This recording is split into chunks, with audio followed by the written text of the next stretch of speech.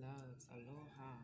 So earlier on Instagram, I posted that I saw that U-Haul with the bat on it, and it was a map of Missouri. And it spoke about how bats are really good at hearing, and I've been mentioning that we're going to be having to use our sense of sound rather than sight during these times, whatever's coming towards you. Like, maybe you're having to play something by ear or hear someone out. I was also feeling the vibes of maybe you and your person, maybe even your career. It's being done over the phone a lot. And you guys should go look up what the meaning for that spirit animal is, because it's a very beautiful, interesting read. And I'm just seeing that you're really evolving, moving past blockages in life. And I'm seeing that you're thinking, like, where do I go next? And I didn't mention on Instagram that when I went back in the house after I seen that U-Haul, the TV was on, and it was on this random TV station, and it was playing this animated series called Pat, BATPAT. And I was like, are you fucking kidding me? 143 on the clock. Oh my gosh. But whatever that means, it's just like spirit is alive and well, thriving.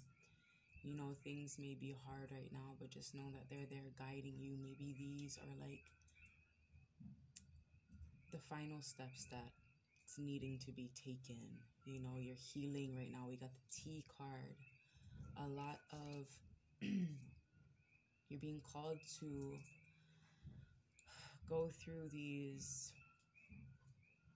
purification rituals and, you know, really protect yourself from harmful and negative influences at this time.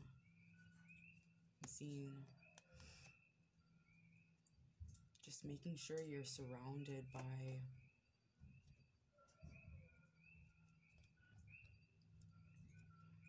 good energy. That's also a part of what the bats represent too. They represent community, surrounding yourself with like-minded people. They know that there is strength in numbers. Okay, yes, Holy Trinity. A lot of past, present, future energy coming up. That wasn't a very good shuffle, but let's just go. Air Guardian, shift your perspective.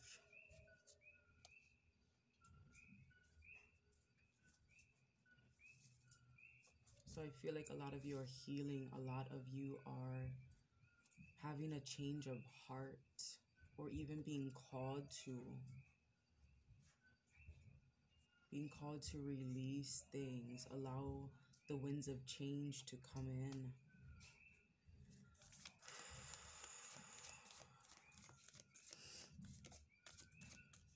Making sure you're meditating, breath work.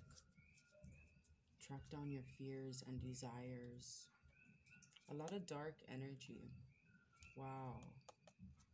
The top of card. Since it fell here, it's like someone's really afraid to go after this partnership, possibly, or they're just having fears about someone that they truly desire.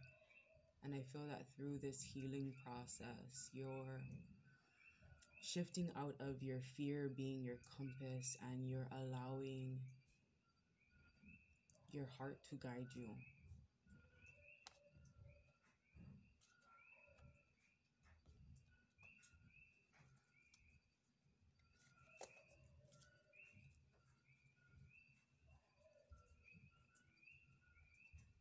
Walking by faith, not sight. Yes, look at that. The Fool. The Fool walks by faith. He doesn't see that cliff that he's about to leap off of.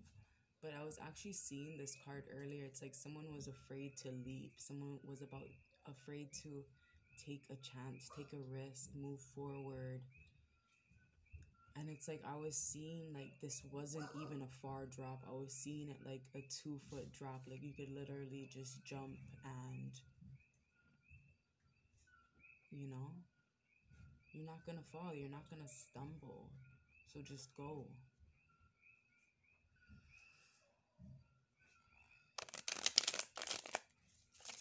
Someone's receiving a lot of clarity. Someone's receiving a lot of signs that it's time to step into this new beginning. Someone's seeing that this is what they manifested. This partnership, this opportunity to heal, this opportunities to stand up for yourself and shift your perspective, standing up to your fears, standing up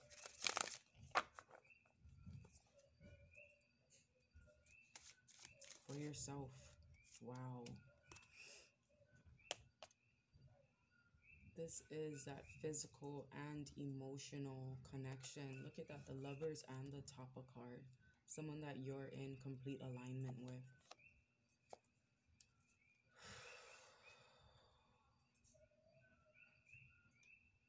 I'm getting this vibes as the ancestors are guiding these two together. The feminine's being called to shift her perception. The masculine's being called to track down his fears and desires. This could be...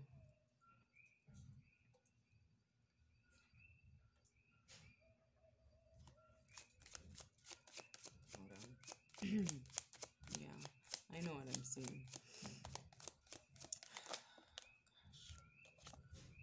Yeah.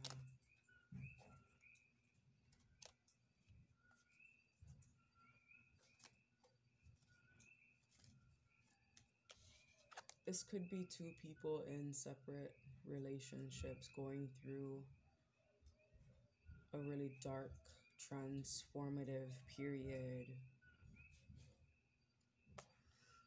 They could be really regretting all the time and energy they spent on this person.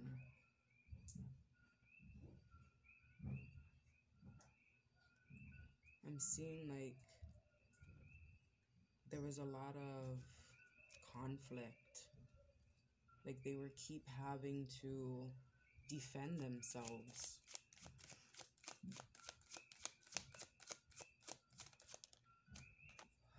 Wheel of Fortune. What goes around comes around. Tables turning.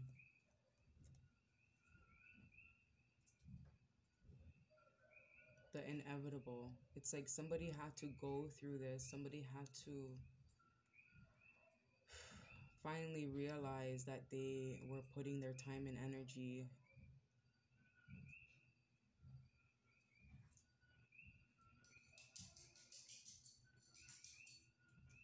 into a really shitty situation.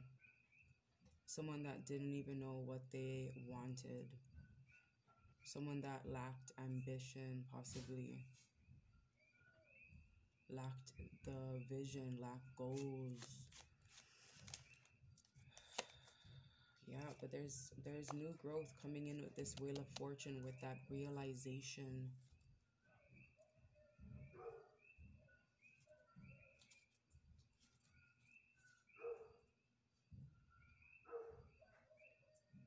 Wow, look at that, yes. And that Two of Swords still at the bottom. What was beneath this? So it's like someone's finally receiving the signs that it's time to take action. They're feeling some type of way. They're no longer indecisive. They're no longer at a crossroads. They're ready to take action. Because it's like the divines push them, yeah. I'm seeing this as the divines. Like, they were the Fool standing on that cliff, and the divines just had to push them in. And they felt like they were going to fall to their death. They're deathly afraid of taking action. Why? The Moon. in reverse. Afraid of what happens when they expose how they feel. Maybe they're afraid of being rejected.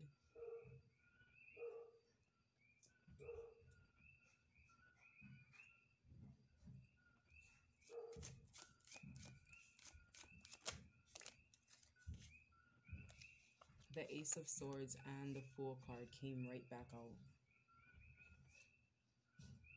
But they're ready because the Moon card came up in reverse. They're no longer stuck in a false reality, no longer blinded by illusions. They're receiving a lot of fucking clarity. Once again, the divines coming in.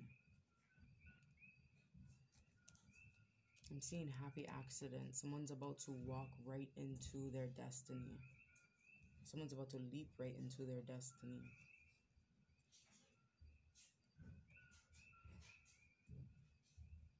I'm seeing this whole time it was the feminine pulling the strings.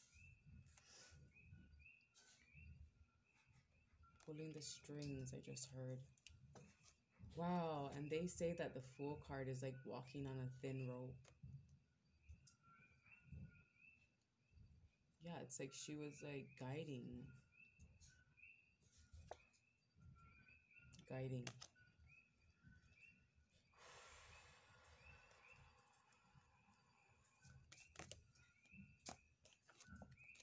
Wow.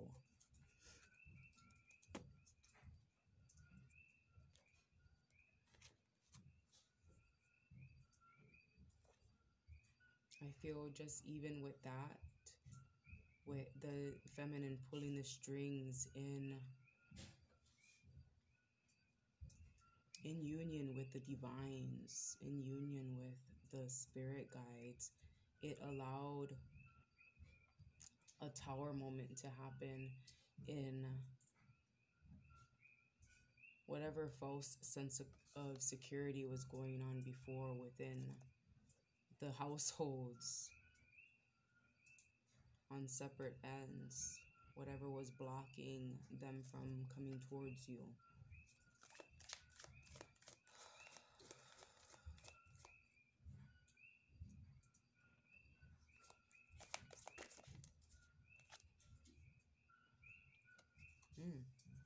End of singlehood, I just heard.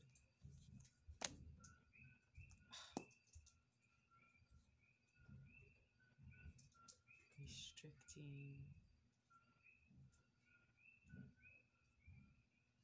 Okay.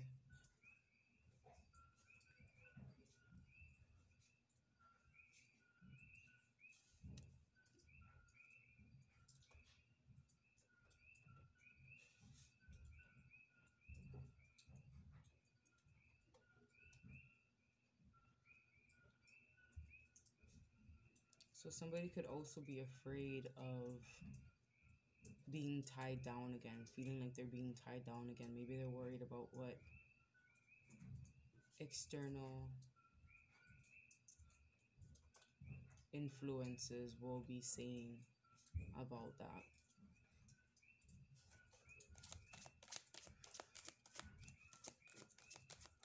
Like jumping out of one situation and leaping right into another. Am I holding this wrong? What the fuck's going on?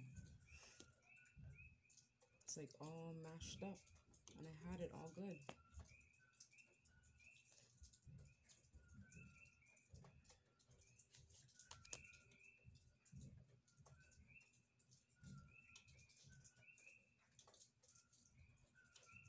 Yeah, so it's causing somebody to hold back on their time and energy, because it could feel like how they're going about things could keep them on some sort of karmic cycle. Wow. Okay, 3 of Pentacles just went off the table. How they're going about things. How they're trying to collaborate. How they're trying to... Yeah, how they're trying to collaborate. It's like somebody's contemplating now. maybe trying to find a different route, do it differently.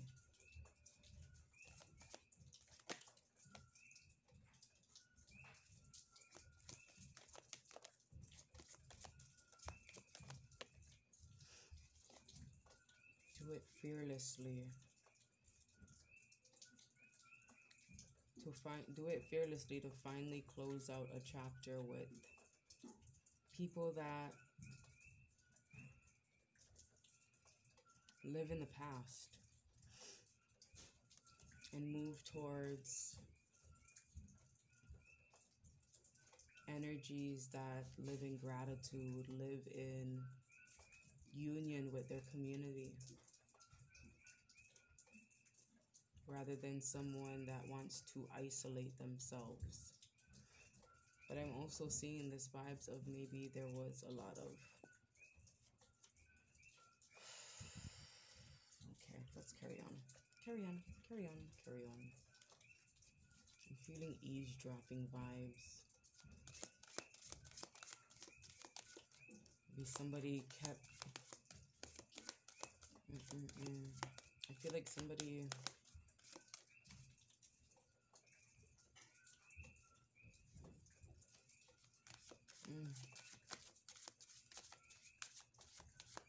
Somebody was holding on to...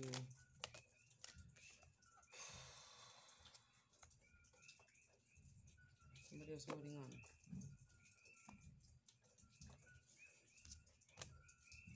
They weren't sharing how they feel. 13.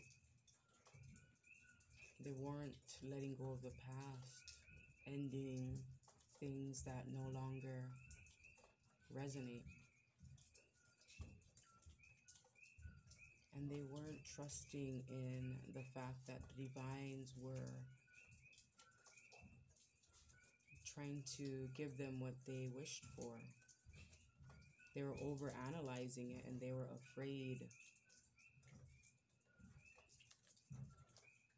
They were afraid of success. They were afraid of leaving people behind. I'm seeing this card right here, like heavy, like someone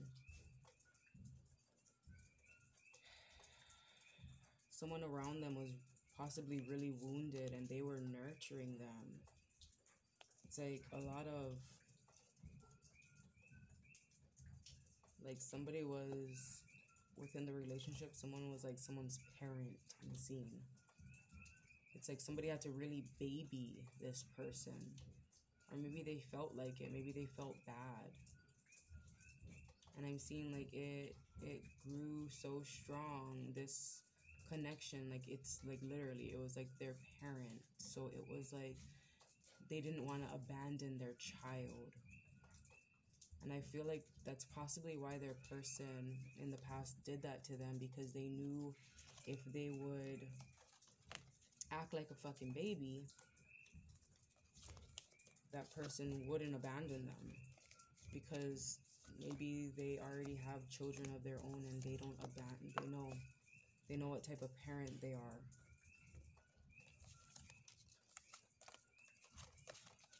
That was weird.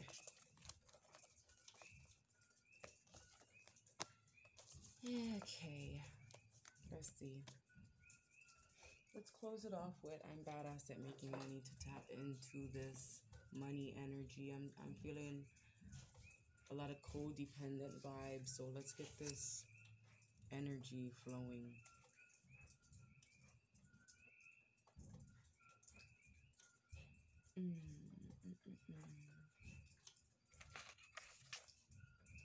Okay, let's read it here, since they said. Chapter 4, page 75. Somewhere along my journey through overcoming my financial flimsiness, I attended a weekend seminar called Manifesting Money Like a Millionaire. I don't remember the specifics, but it was probably in Las Vegas, probably in some fairly cheesy hotel conference room, definitely outside of my comfort zone. There was about a 3-year period in my early 40s when I went to these types of things all the time. This particular event happened sometime after I started my online business, helping writers get their book proposals done. Before my business broke six figures for the first time, and after months of moving out of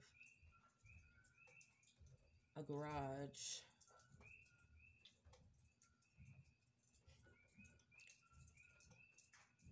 into a house for him, I usually had to drag myself to these seminars because I felt so out of place at them.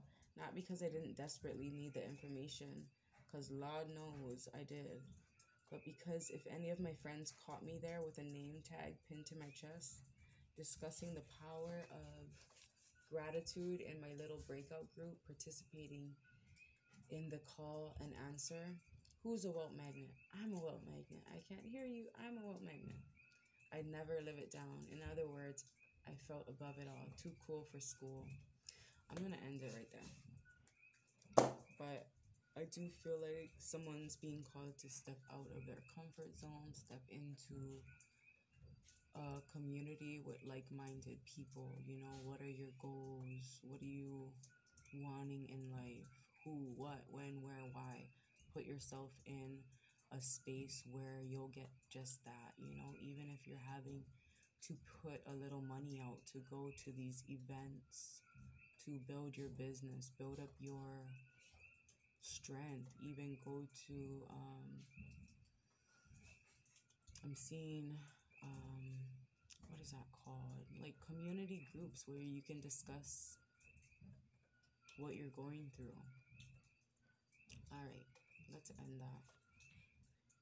Shapeshifter, transform and unveil your gifts. Yes, it's time to transform, and I feel like repetition, commitment, and being around people that are on that same vibe, you know, so you don't feel like you're the only one. Because there are a lot of people that are going through what you're going through that have the same goals as you. You're not the only one. So put yourself into that type of space and really release the past. I'm seeing that person who you were a month ago no longer resonates with where you're going today. Yeah, it no longer resonates with this sacred dance that you're learning. All right, this is a collective reading, may or may not resonate. If you want to book a personal, the information is found in the description. Aloha.